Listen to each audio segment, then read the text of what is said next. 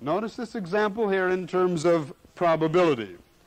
A man accompanied by a small boy entered a barber shop and he asked for a haircut. When the barber had finished with him, the man said, "I'm going next door for a beer while you cut the kid's hair." The barber gave the boy a haircut, then waited for the man to return. Finally, he turned to the kid and asked, "Where in Pete's sake did your father go to?" "Oh," said the boy, "that ain't my father. He's the man who stopped me in the street and asked me if I'd like to get a free haircut." Well, are you involved in these kinds of assumptions? Is your life based on inferences or facts? Which do you think your life is based on mostly? Huh?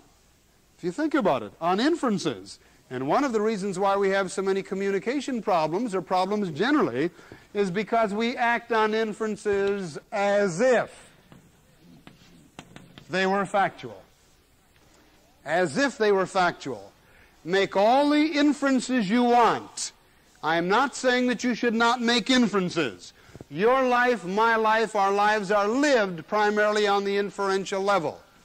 But there's a difference in behaving on inferences as inferences compared to behaving on inferences as if they were factual. This is why we have misunderstandings. I communicate something to you, you are certain that you understand me. But in the problems of communication, you cannot orient in terms of certainty. You don't know really what I mean, right? In terms of probability. But if you are certain that you know what I mean, then you won't stop to ask me, what do I mean? You go off and do the job on your own, and that is not what I meant in the first place, only to lose thousands and thousands of dollars. If you would have asked me, is this what you meant? And if it weren't, then we could correct this misinterpretation, etc. Now, we will deal with that tomorrow. But notice how these two principles lead into the problems of communication. Number one, this automatic trigger-like reaction. Number two, jumping to conclusions, leads toward all of the communication failures that we have in business and industry. Now, what are some conclusions for the fact-inference principle that we should concern ourselves with? Let us consider 5 important conclusions. Number one, basically, life is lived on the inferential level. Make all the inferences you want, but know that you are doing so. Know the difference between the two, between inferential statements and descriptive statements or statements of fact. Number two, check your inferences. Check your inferences more than you normally do. Number three, don't pass off inferences as if they were statements of fact. And also, the other side of the coin, don't accept others' inferences as if they were factual. Number four, don't act on inferences as if they were factual. Heretofore, we've been mostly talking about inferential statements. Now, notice the importance on the factual, nonverbal, behavioral level. Don't act on inferences as if they were factual. And finally, number 5, orient your life in terms of the assumptions of probability, not the assumptions of certainty. Check your assumptions and be willing to say, in effect, I don't know. So far, we've been talking about 2 barriers to effective communication. The first barrier to effective communication was the signal reaction, the tendency to respond automatically or too quickly. The second barrier to effective communication was jumping to conclusions or confusing our inferences with statements of fact. Now we come to the third barrier to effective communication, or intelligent behavior. In general semantics, we call this the allness orientation, A-L-L-N-E-S-S, the assumption that we know it all, or the disease of psychological arteriosclerosis, a kind of hardening of the attitudes. This is the closed mind. And again, this is in the booklet of mine of the same title, The Closed Mind. Now, before I lecture on this, we have to ask questions scientifically. Why can't we know all about anything? Because I have to have some scientific proof for this particular statement. Why can't we know all about anything? In other words, let's put down some of the limiting factors of our acquaintance with things. All right? Why can't we know all about anything? Time, all right? We don't have that much time to analyze a particular problem or situation. We usually have only a second or two. We have a minute, an hour, day, etc. But there are time limitations. All right? Any other limitations? Let's say intellect. Again, we can put quotes around this. Many of these are ambiguous. But intellectually, we forget so much on the conscious level. All right? Any other limitations? Change. Good. And I will be talking about this. The importance of recognizing change. The world of reality changes. But sometime you and I have a static, non-changing orientation. How would one know what is all? Good. That's hard to write down, but that's a very good question. Precisely. We wouldn't know even if we did know all, which we probably can't.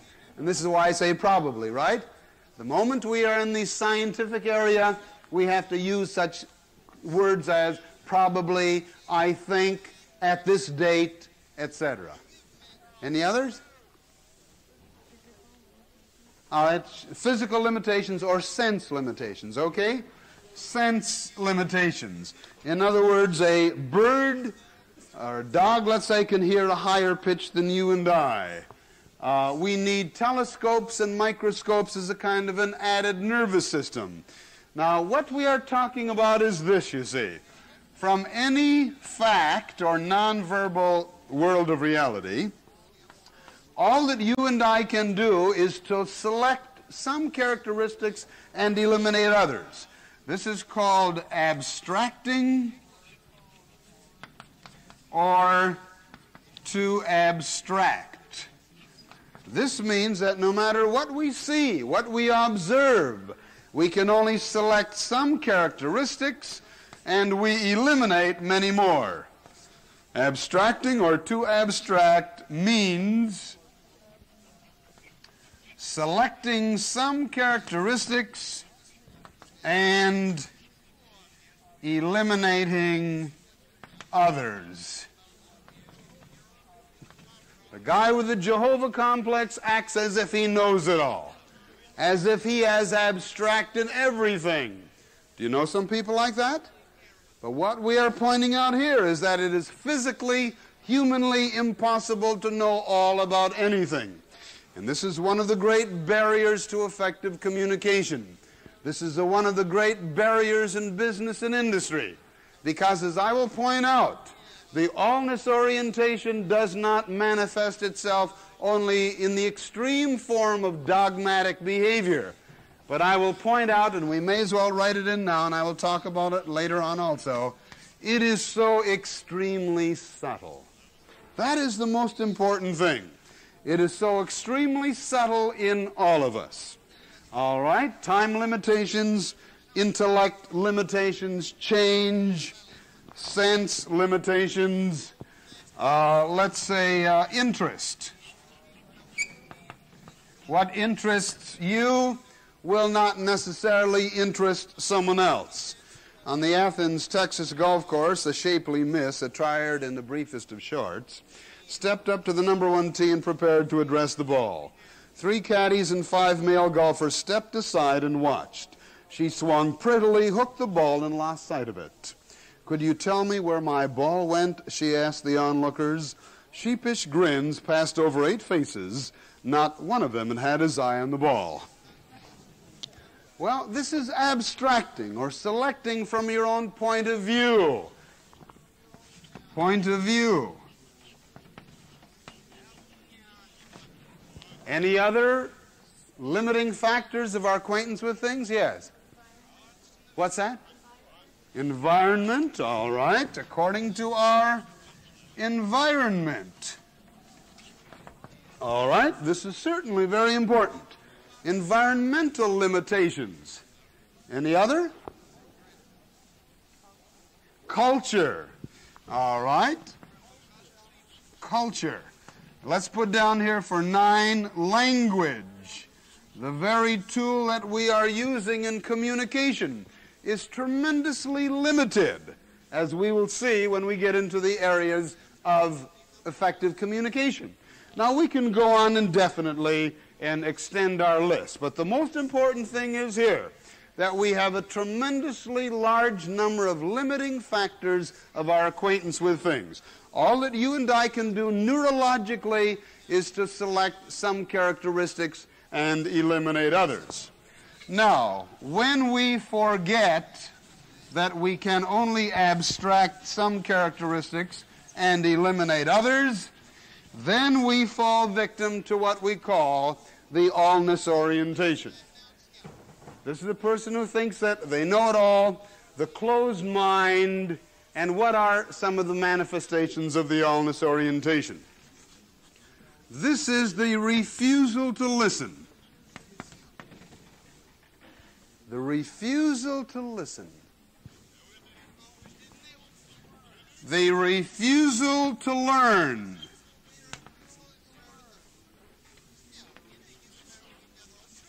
The refusal to change or keep up to date. The assumption that we know it all. Notice these, we're still talking about unconscious assumptions.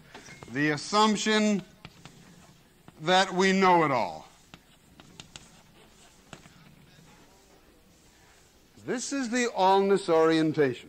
But again, the most important thing, it is that it is so extremely subtle.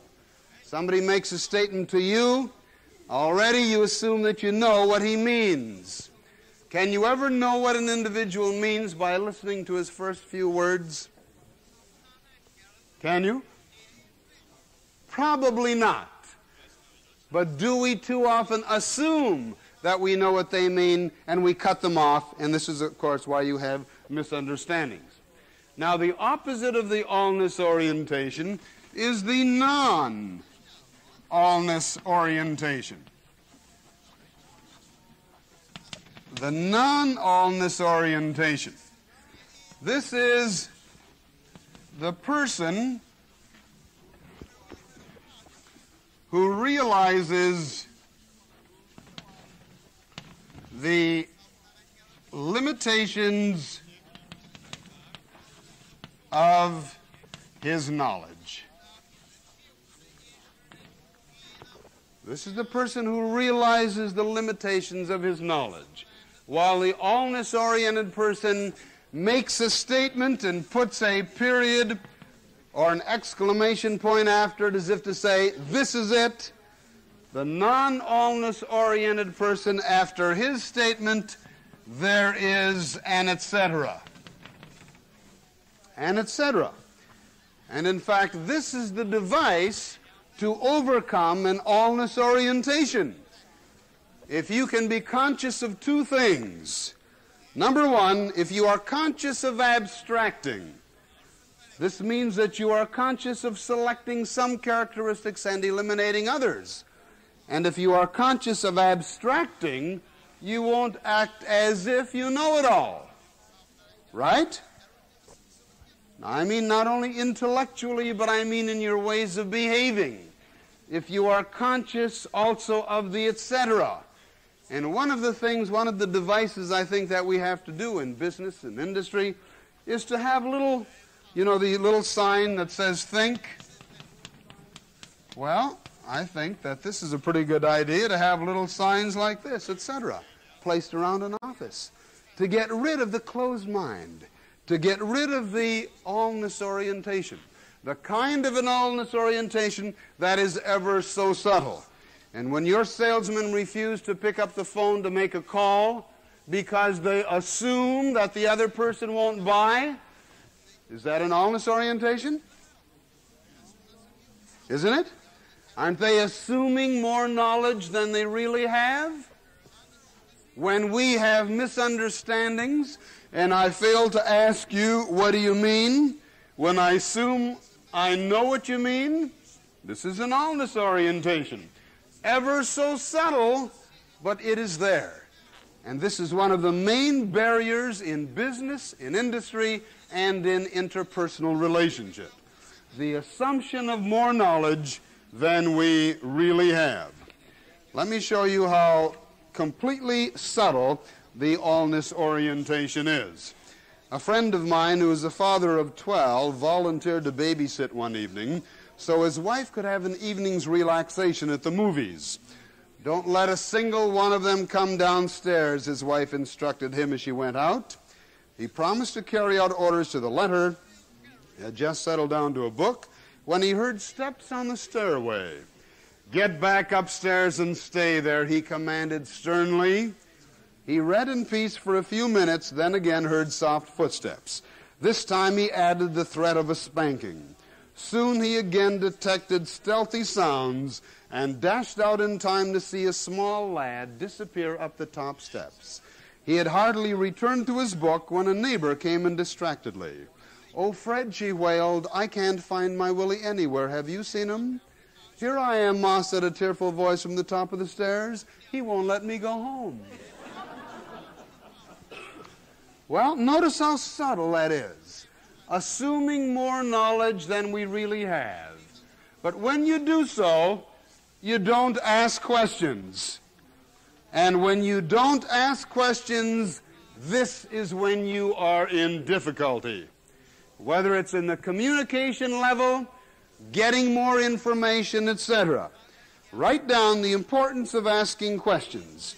Because when you don't ask questions, this, you can be pretty well sure that you are afflicted even to a small degree with an allness orientation.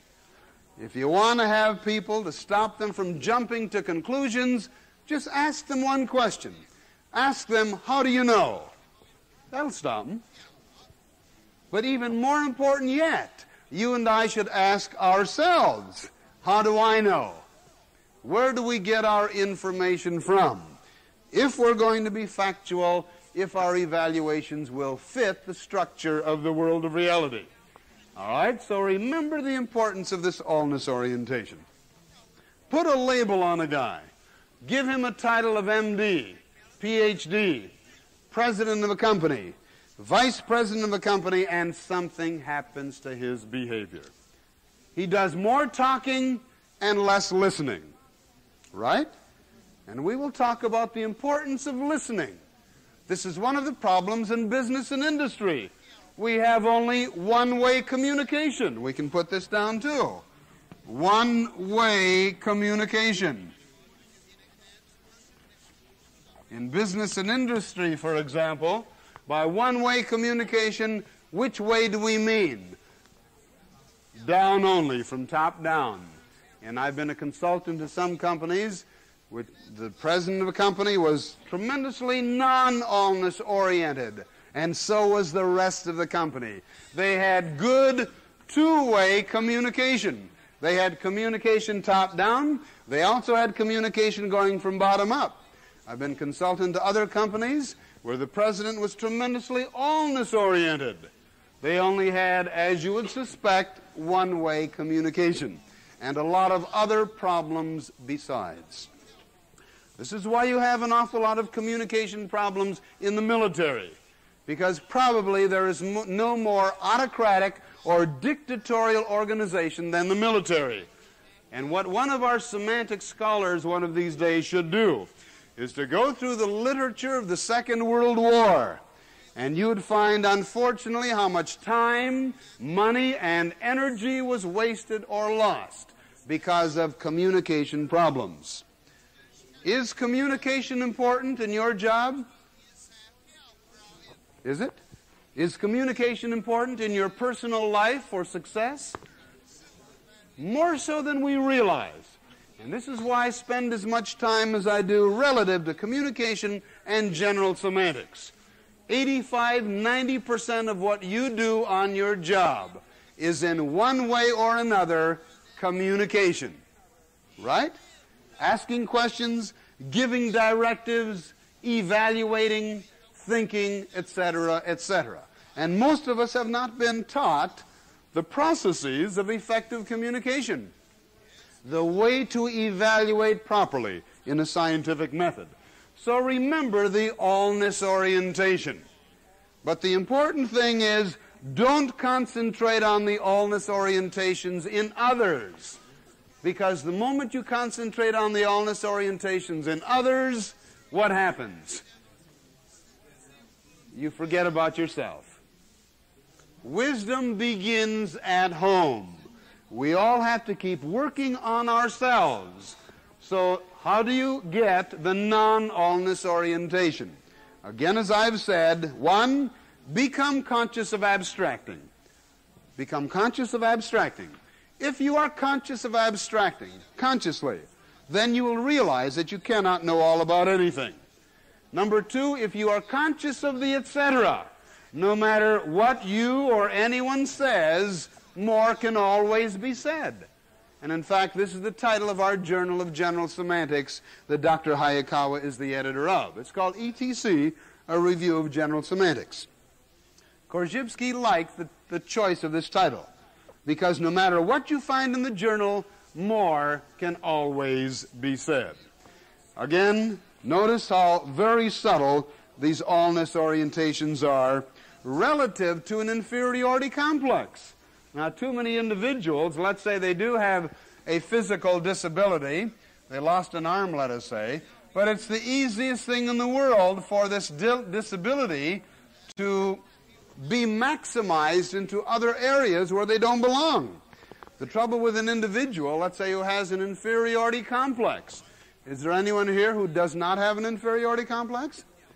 We all do, psychologists say. There's nothing wrong with an inferiority complex.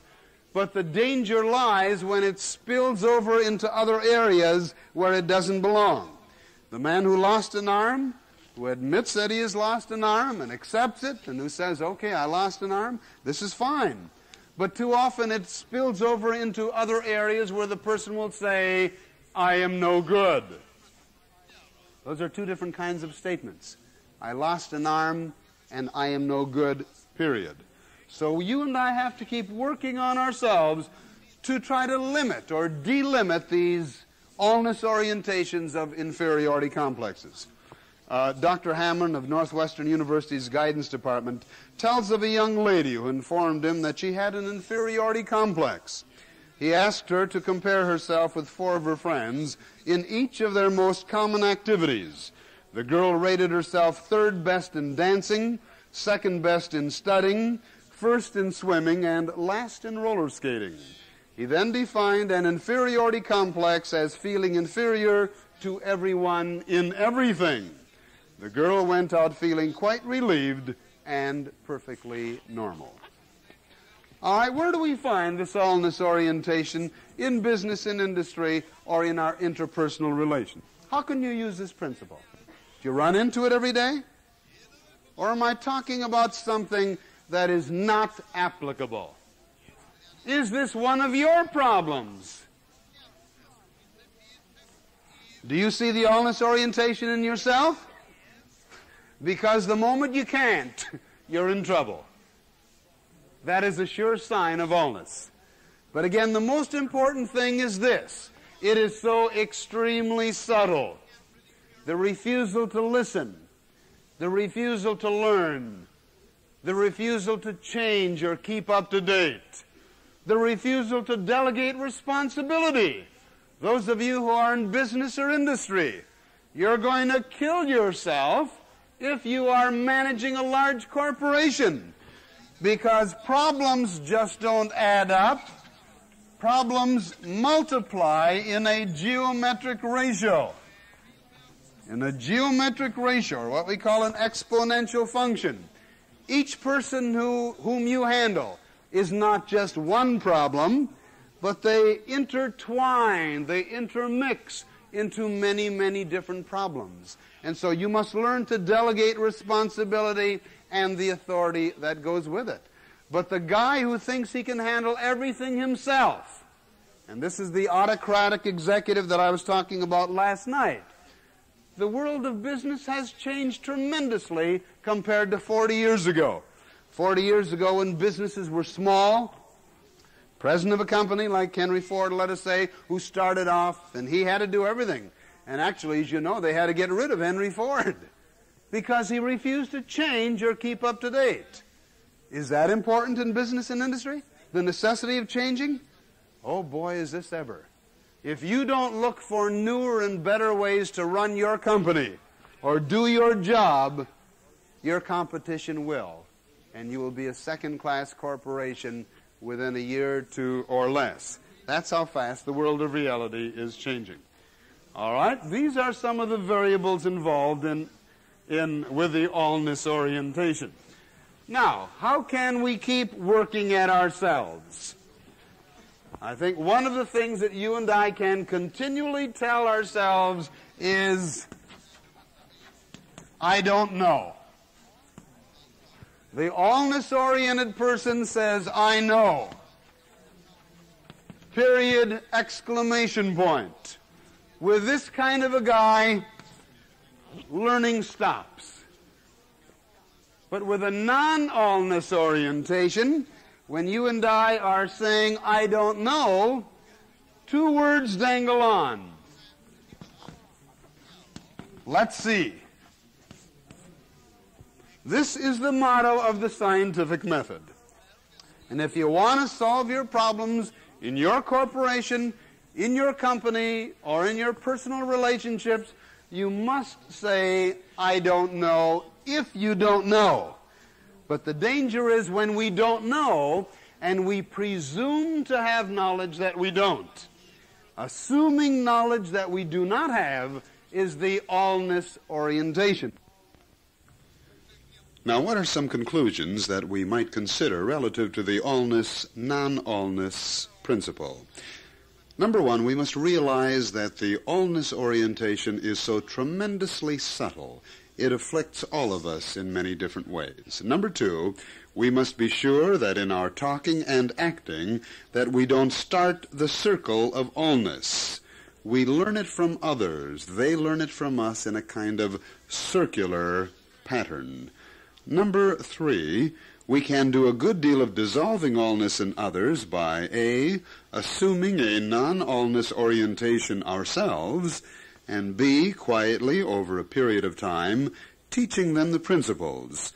Now, why would we say quietly and over a period of time? Because you and I are not open to suggestion. We have made our own world of sanity out of this world of insanity, unsanity, change, and complexity. We are not open to change. We are not open to suggestion. So we do not want to use an allness orientation trying to change the allness orientation in others. Number four, we must realize that there is no necessary relationship between a person's education, intelligence, and his allness. We find the allness orientation among some MDs, PhDs, highly educated individuals, as well as individuals with little or no education. This seems to be a personal characteristic with some individuals, some more than others. Also, the negative mental attitude. Too often, again, we confuse cynicism, the skeptical, negative mental attitude, with the scholarly attitude, and they are definitely not the same. This is the closed mind or the allness orientation. And finally, number five, we must realize ourselves and teach others to realize that this allness shows itself in, quotes, all degrees, in all variations, in all circumstances, but most importantly to realize in very subtle ways. Please turn the cassette over for the start of Side B at this point.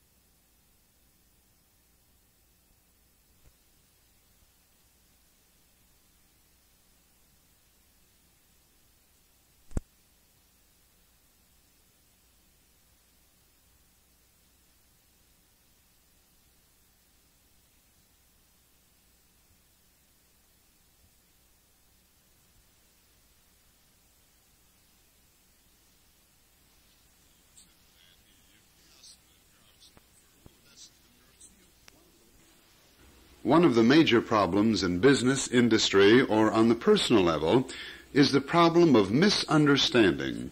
Many of us have misunderstandings when we communicate with other individuals or when they communicate with us, and there are reasons why we have misunderstandings due to certain false assumptions about the very language that we use.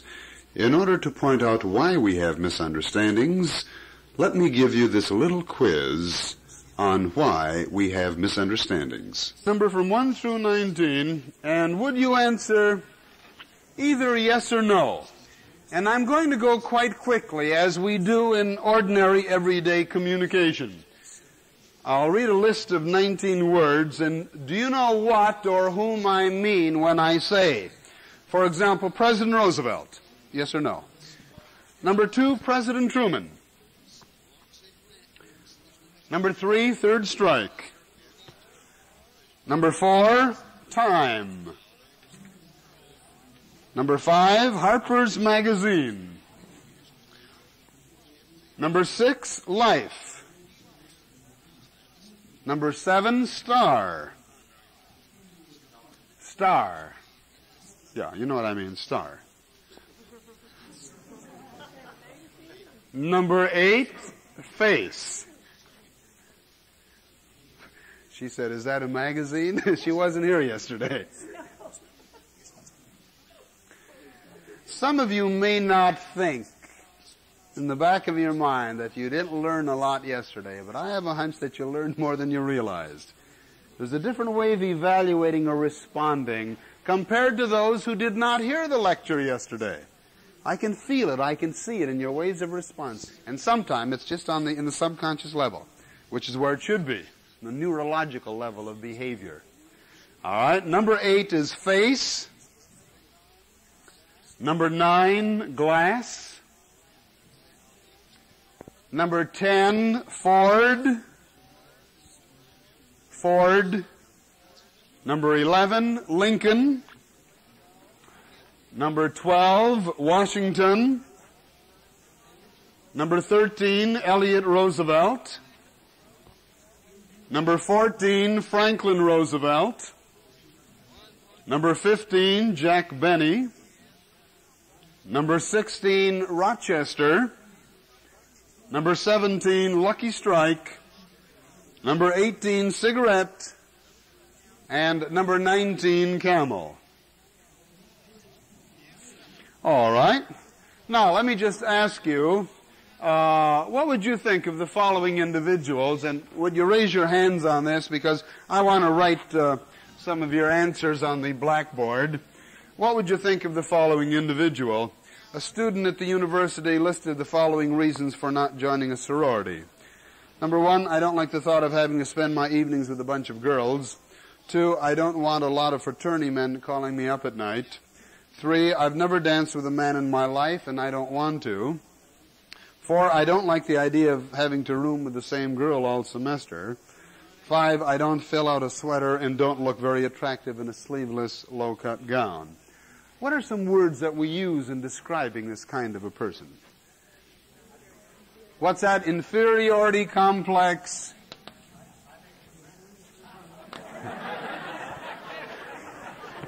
I knew you'd say that. That's why I didn't call on you.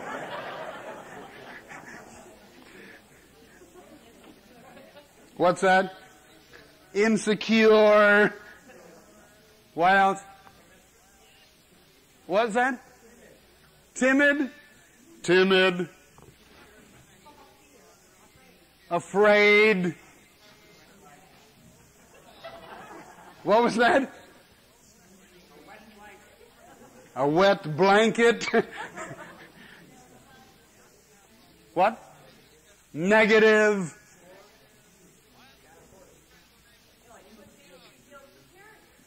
She feels superior. All right. And number 6, I am a man. That's why I didn't want to ask you. How many of you assumed that it was a woman? Some of you? All right. Notice this is why we have misunderstandings. And this is what we will be concerned with. All right, let's go back to the little quiz. Number one, how many of you had yes for President Roosevelt? Hands? Okay. Who did I mean? President Roosevelt. You had yes, right?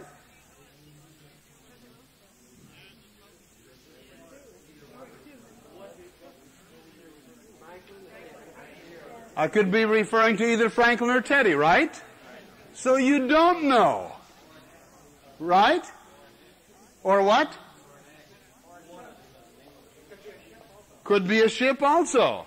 But let's say that maybe this would be 50%, right? Assuming we're talking about presidents of the United States. Now notice I'm now introducing the assumptions of probability. But if you assume that I meant Franklin Delano Roosevelt, and you were sure, that's the assumption of certainty, right? And this is precisely why we have misunderstandings. This is what we are talking about now. Basically, we call this projection and misunderstanding. All right, now remember the importance of orienting your life in terms of probability, not certainty. Because the moment you are too certain, this is when you have problems. When we are too certain, we don't ask questions. We jump to conclusions, we have misunderstandings, we have the allness orientation, and these, of course, are all interrelated. Okay, so therefore number one should be what? Yes or no? No. All right. Number two, how many of you had yes for number two? All right. And how many of you had no? All right. We had more with the yeses. Number two is President Truman. What's that? Did you have no? Okay. Now, technically, you are right. Could be President Truman of the DeMolay in Pittsburgh or Philadelphia or something, right? In fact, technically, all of these would be no. Technically. But we don't want to be that technical. But if need be, sometimes we have to get that technical. Isn't that true? But would the probability be higher for President Truman than President Roosevelt? Okay, something like 90% maybe, right? That we're referring to Harry S. Truman. All right, let's go to number three. How many of you had yes for number three? Now notice quite a few of you have yes. Number three was third strike. What did I mean by third strike? Baseball? No, I was thinking of that third cold strike in 1943. Very disastrous to the economy of our country at that time. How many of you had no for number three? Okay. Now if those of you who had no were talking to those of you who had yes, you would have misunderstandings, right? This is the nature of language, as we will see. Number four, how many of you had yes for number four? Time. How many of you had no? Notice what is happening. Did some of you start around question 4 or 5 to have more no's than yeses? Okay, this means that you were starting to learn. And why do I have these little quizzes? So that you will show yourself wherein you have misunderstandings. Number 4 was time. Do you know what I mean by time? No, I was thinking of 4 o'clock. I'm asking you, do you know what I mean when I say? And this is why we have misunderstandings. When you are communicating with someone else, you know that you know what you mean. Right? But do you know what they mean? In other words, can you get on their channel of communication? Basically, this is what we are talking about. Here we have the speaker speaking with his meaning. Let's call this A. And you have the listener listening with his or her meaning B. They are bypassing each other. This is called projection or bypassing. And when you assumed that I meant such and such, you were wrongly projecting your meaning into my words. Right? So by projection or bypassing, I mean when the listener wrongly projects his or her meanings into the speaker's words. And this is why we have misunderstandings. And why do we do it? Is the signal reaction principle involved in misunderstandings? You bet it is. Is jumping to conclusions involved in misunderstandings? Yes, it is. Is the allness orientation involved in misunderstandings? Yes, it is. But if you have a non-allness orientation, you won't misunderstand. You will ask the person, what do you mean? Because it's the easiest thing in the world to have misunderstandings. Let me show you what I mean. Here's an eraser, a piece of chalk, right? What is this? And what is this? Okay. Give me a directive, and I bet I could go all the way around the room and misunderstand anything you tell me to do. Anyone at all? What's that? Write on the board.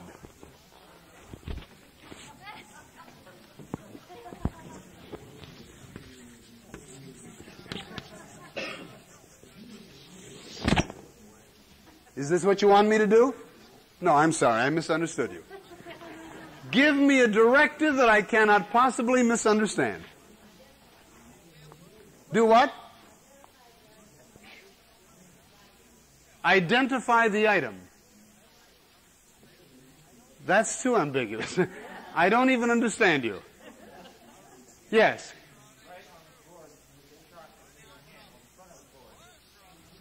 On the front of the board. All right. What do you want me to write? Anything?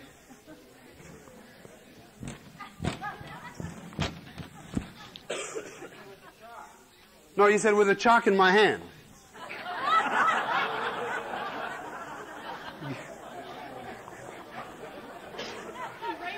Give me a directive that I cannot possibly misunderstand. Yes.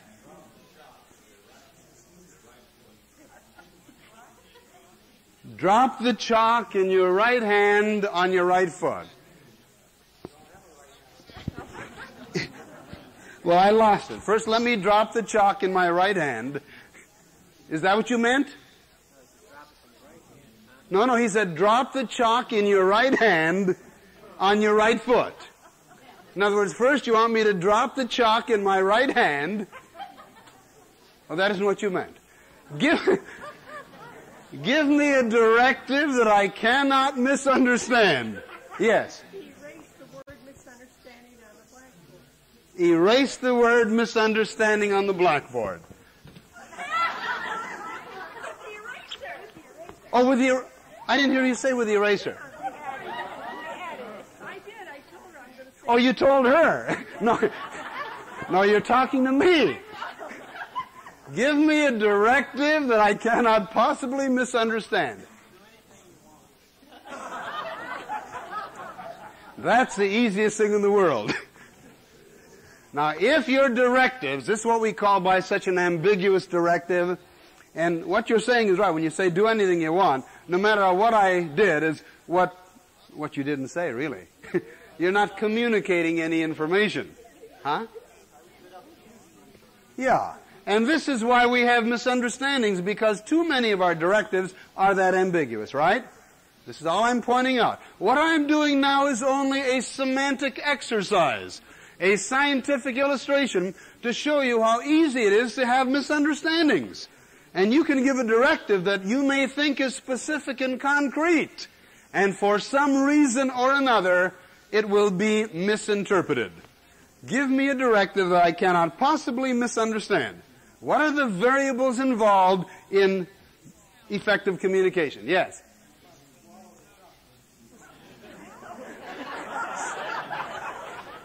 Swallow the chalk. Well, that's a little kinder than some that I get.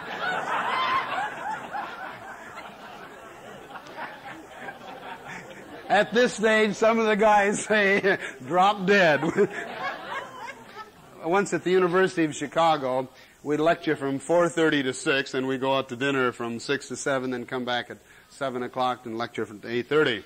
And I would give the fellows 1 hour, their dinner time, to think of a specific directive that I cannot possibly misunderstand. And we came back at 7 o'clock, and I said, well, have you fellows found a specific directive that I cannot possibly misunderstand?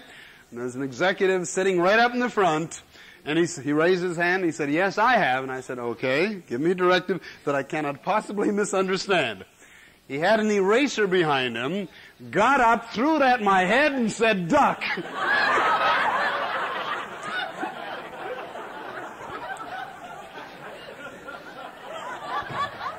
I did not misunderstand. All right, let's get at it, and I won't pursue it too far.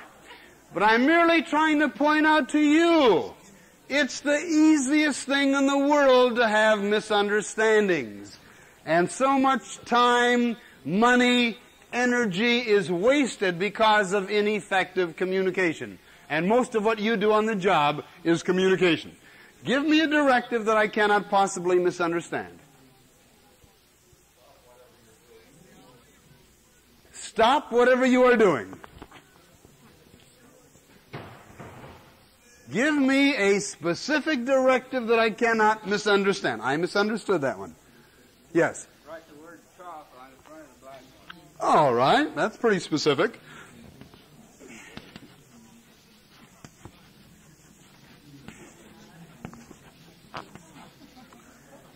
Is this what you want me to do?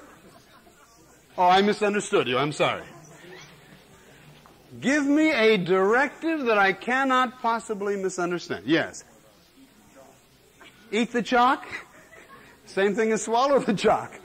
I didn't do it when he asked me to. Why? Yes. What's that? Sit down, please. Now, the please wouldn't do it. You don't have to be that kind. What's that? Sit down. Now, if this were longer, I would go sit in her lap. Oh, you didn't mean that.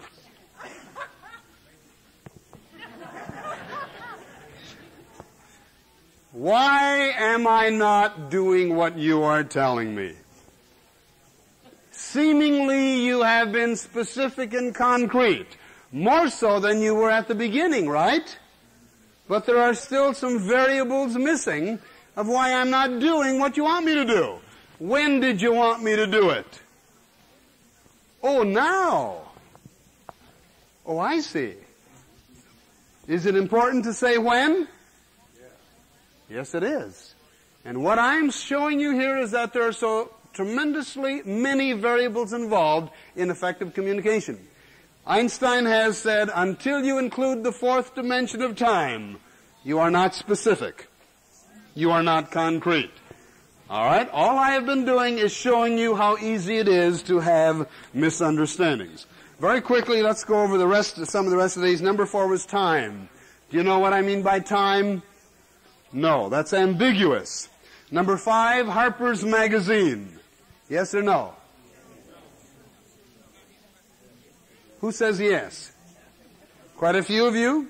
All right. Especially the women. What do I mean by Harper's Magazine? A magazine? To read? Okay. Actually, I was in the service in the Air Force with a fellow named Harper. He was a machine gunner. And we used to talk about Harper's Magazine.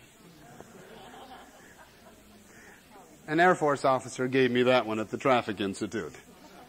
Would the probability be higher that it refers to the magazine that you read? Okay, I will buy that. Number 6, life. Yes or no? No. Number 7, star. No. Number 8, face. No. Number 9, glass. Anyone say yes for 9? Why did you say yes? Couldn't think of any of it? Window glass? It's not the same as the drinking glass. Eyeglass? That's further qualifying. I was really thinking of senator glass.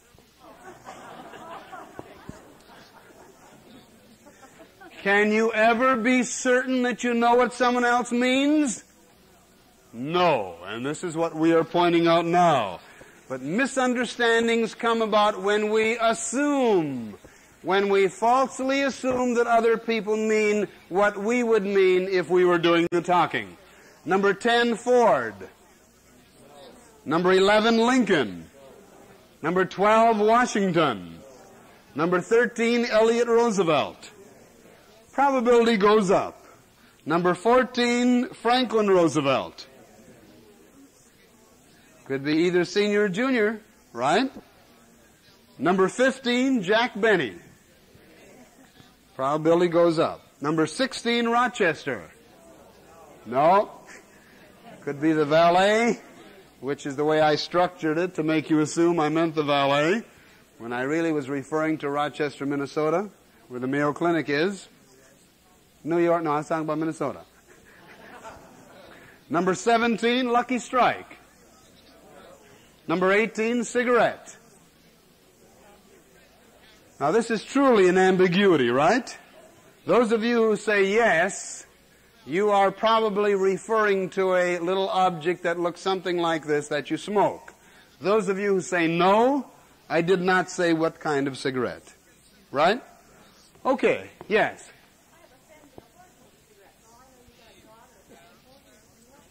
You have a friend with a horse named Cigarette, all right. I know a fellow with a horse named Michael Dean. Okay. So, to some of you, and he's been winning lately. Okay.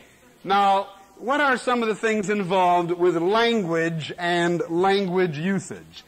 Let's briefly talk about language or language usage. And what have we learned about this little quiz? What have we learned about this little quiz?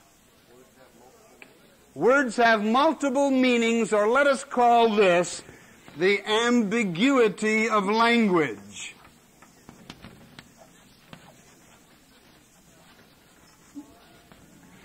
Words are ambiguous. They can mean many, many different things. Why do I spend this time making you conscious of this fact? Because too many of us assume we are brought up in only one language, and we assume that a word has only one meaning. Whose meaning? Our meaning. And this cannot be emphasized enough, because again we are taught in high school that words have meaning, that meanings are in words. And as I told you yesterday, the general semanticist has a different answer for this kind of a problem.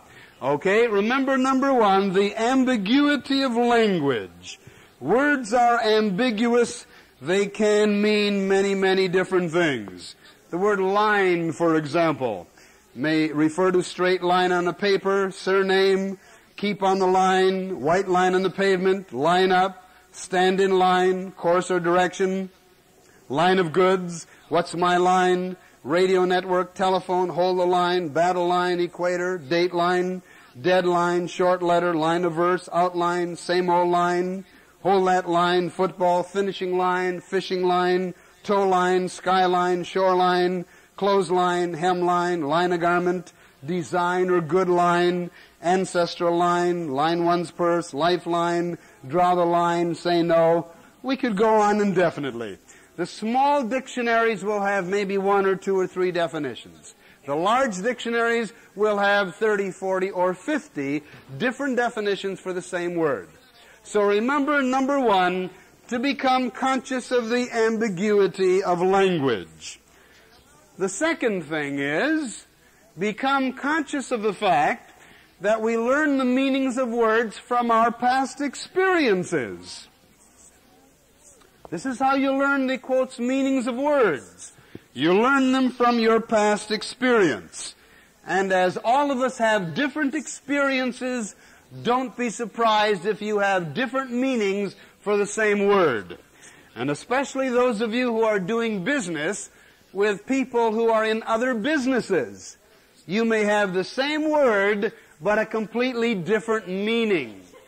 But if we are afflicted with allness again, if we assume that we know what other people mean when we don't, that's when you have problems. That's when you have misunderstandings. That's when your company may cost you several $1,000s by going off and doing a job which they did not want you to do, or because of this misunderstanding. For example, a lady ordered some stationery. This seems like a very simple one. And in business and dealing with printers, we have misunderstandings continually with them. And you'd think that more businesses would send their men to some communication classes. Am I right? Are there a lot of communication failures? Does it cost you time, money, and energy? You bet it does. And I'm amazed that our schools of business, our industrial relations centers, do not teach courses in communication. If they have a course in communication, there are two kinds of courses. Number one, either in public speaking, or number two, in letter writing. But I am talking about everyday human communication. And you know, when I left the University of Chicago's Industrial Relations Center, they did not find a teacher in the whole Chicago area to take over my communication course. And yet this was one of the basic courses in our management seminars there. 90% of what the executive or businessman does is communication. This is the heart of business and industry. This is the heart of coordination in business and industry. And if you don't have coordination and cooperation, you are going to have a tremendously disjuncted organization. Only through effective communication can you have effective coordination. And you only have men working with men, of course, in business and industry. All right, so number two, we learn the meanings of words from our past experience. Is this man using words correctly? While examining an inductee, an Army medic noticed a scar on the boy's scalp, and he asked about it. I got it from being drugged, said the inductee. The doctor, failing to see the connection, asked him to elaborate. Well, the inductee said, I was working on a ranch, my horse bolted, my foot got caught in the stirrup, and I was drugged.